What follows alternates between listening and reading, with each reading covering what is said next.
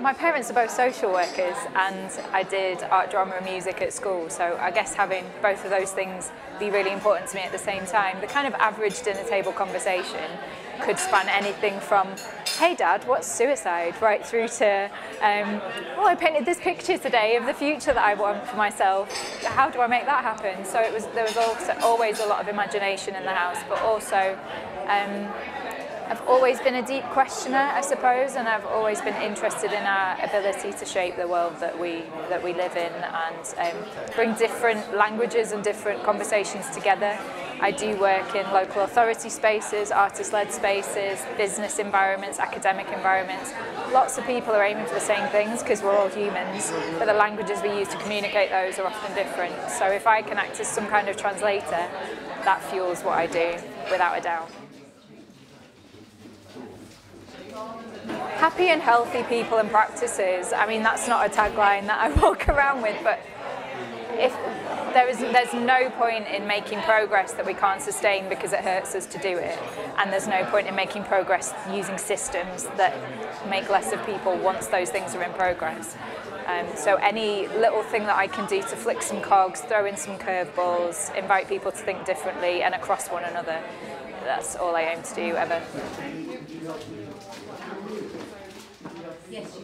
For me, connection is everything, relationships are everything, and I've come to understand slowly, and I'm still coming to understand, I don't think it's something you ever fully get your head around, but what I need as an individual to keep doing what I do, and that's good times with good people and outlets for good conversation and relaxation and energising things as well as relaxing things.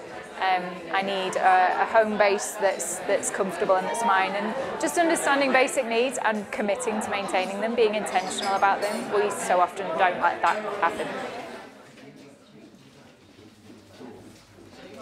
Yeah, I think they're becoming more and more one and the same, aren't they? And even if you're not intentional about that, even if that's not an active choice, the making of art and the choice to make art in the current climate is a political one, it's an active one.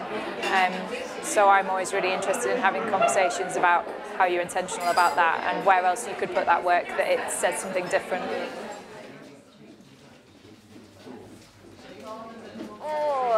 Look after yourself, look after the other people around you, be really kind, be more generous than you think you can be because you've got more than you think you have, so give it away and it will come back tenfold. I'm in the middle of moving house, so I'm looking forward to making a new home base for myself and being able to invite people to share that space with me and to be able to host in my own home. That's really what I'm looking forward to.